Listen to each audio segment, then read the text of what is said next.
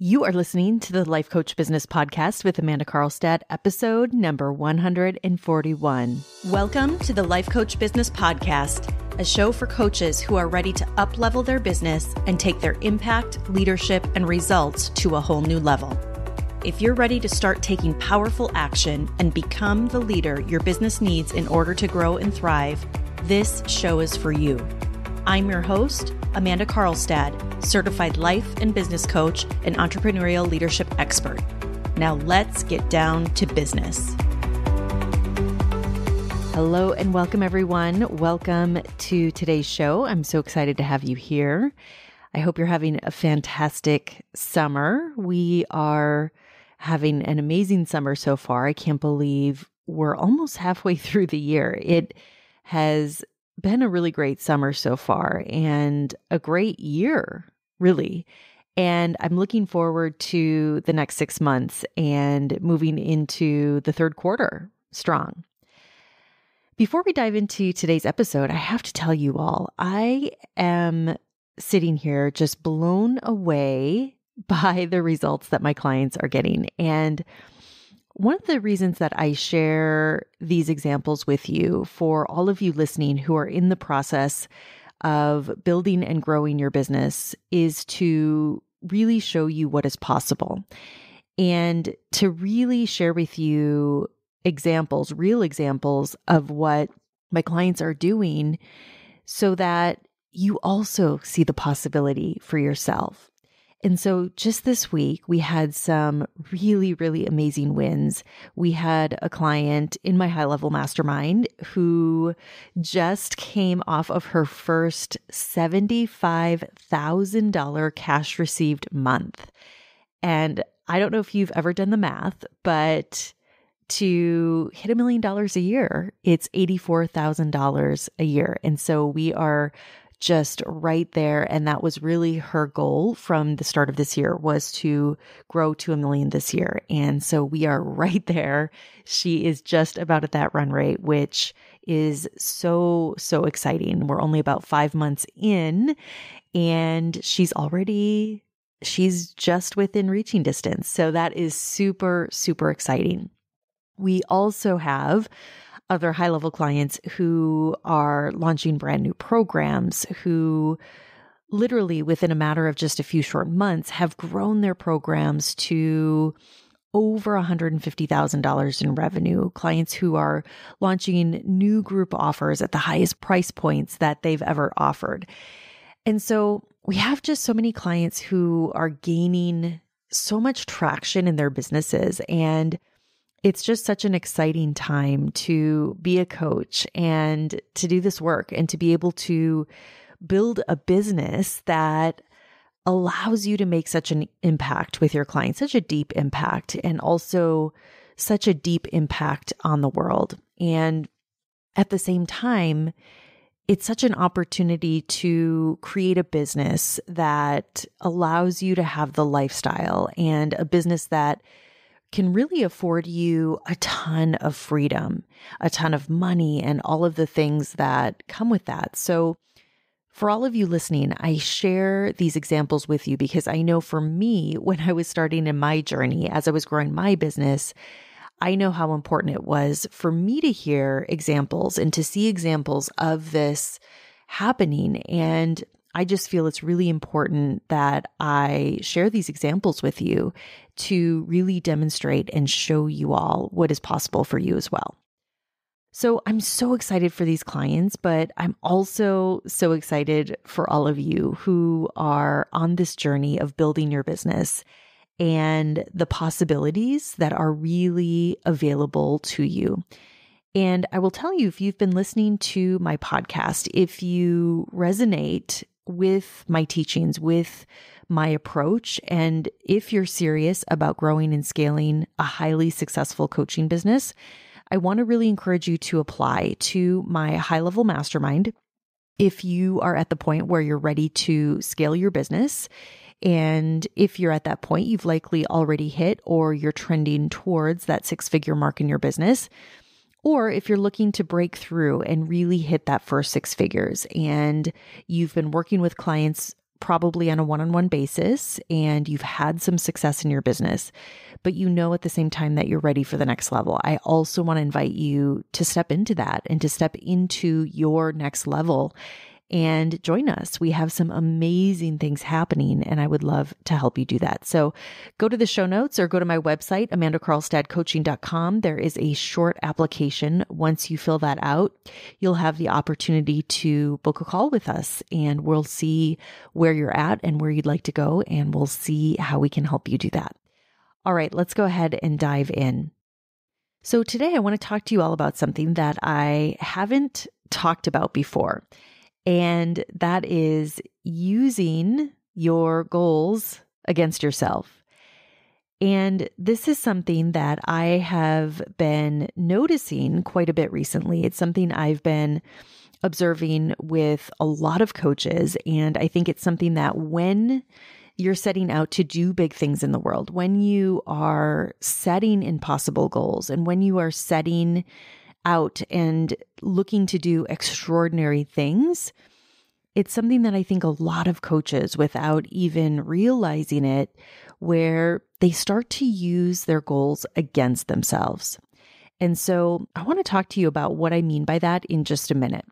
But before we get to that, what tends to happen, especially if you have big goals for your business, especially if you are setting big, extraordinary goals and you're putting yourself out into the world, what so often can happen is that in this pursuit, as you move forward and as you take action towards the goal, it's likely that the action that you're taking and the things that you're doing, the truth is that they usually don't work the way you want them to work right out of the gate. So for instance, you might have an idea of how you wish something would work. Or you might plan a launch and move forward with that launch and do all the things that are required for that launch. And maybe because you've never done a launch before, it's likely that there will be things that won't go as planned. So no matter where you are in the journey, for most coaches who are growing and scaling their businesses, the truth is that you will experience what I'm talking about here today, especially when things aren't going as planned in the business. And I know that so many of you can relate to this as you're listening. So let's talk about this. When you set an impossible goal for yourself, a goal that excites you, that motivates you, that seems impossible for you, what happens is that when you go out and when you pursue that goal, and when you decide, let's say that you're going to make multiple six figures in your business, or you're going to make $1 million in your business, or you're going to make $10 million in your business, whatever that number is, when you start to do the work that's necessary to build your business to that level, you will inevitably face so many challenges. You will face so many different failures, and you'll experience so many things that won't go as planned and experiencing results of not being what you expected them to be. And it's when you get to this point in time when you've set that goal and you feel like you're doing all the things and you feel like you're working so hard, yet the results just aren't quite there yet. It's what you decide to do with that result. It's what you decide to do with that circumstance. And you can choose to either support yourself in growing your business to the level that you want, or, and this is what happens so often for so many coaches who are going after those big goals, and for coaches who are playing a big game, as I know all of you listening are, and because so many of you are already achievers, when you aren't achieving that which you want to achieve, it's very easy to start to use your goal against yourself. And here's what that looks like. When you're using your goals against yourself, you're being hard on yourself. You are beating yourself up. You are tearing yourself down.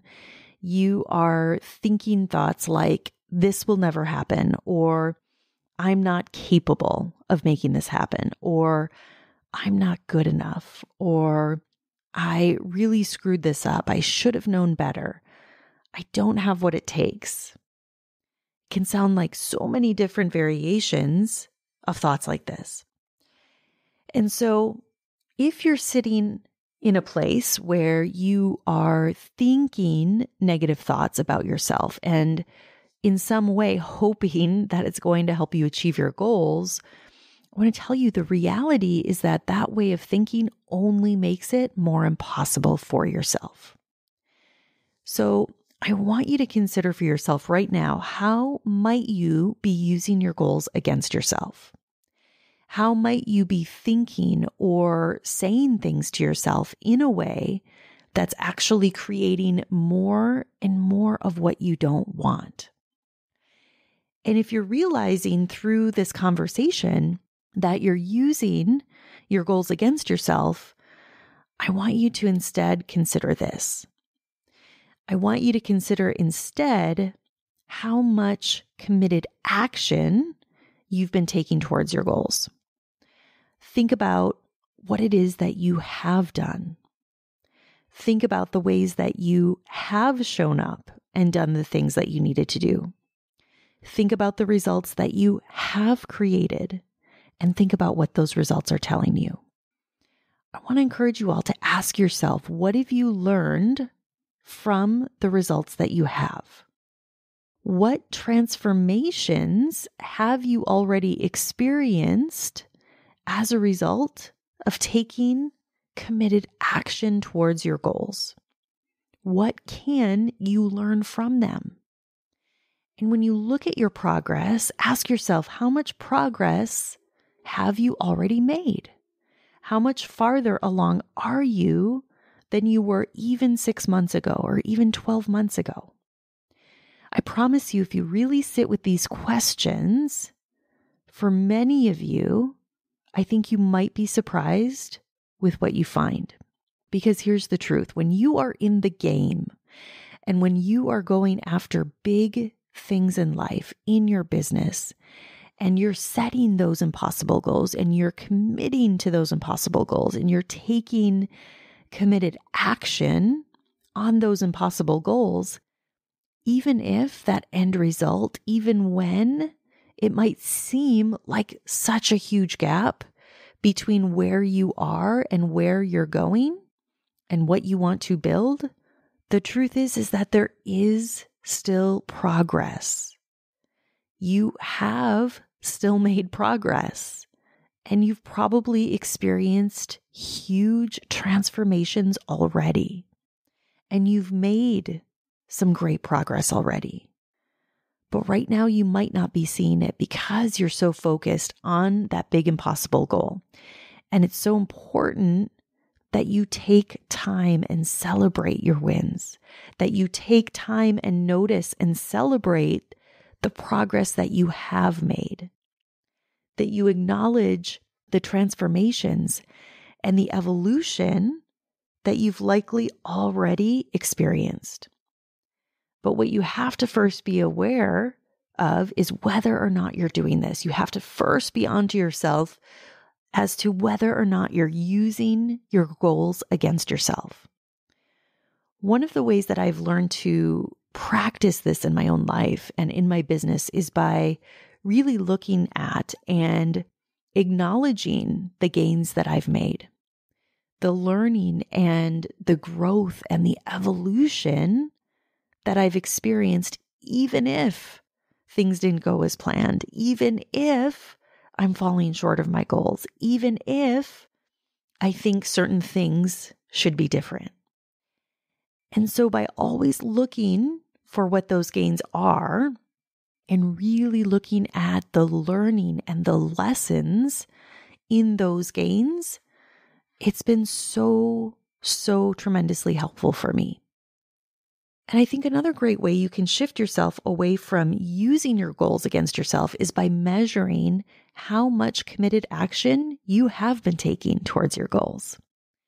And I will point out that this will be useful only if you have, in fact, been taking committed action in your business. So for some of you, you might be in a place where you need to start taking more committed action. But for those of you that are, really take a look at the committed action that you've taken and start to measure yourself by that. Now, the other thing I want to say is that for many of you, you will want to also use your lack of financial progress as a reason to be hard on yourself.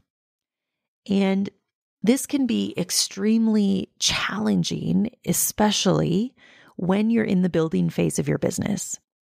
For most coaches, when you are in that phase, when you're investing your time, you're investing your energy, your resources, and you're working to really build that momentum, but yet it's not quite there.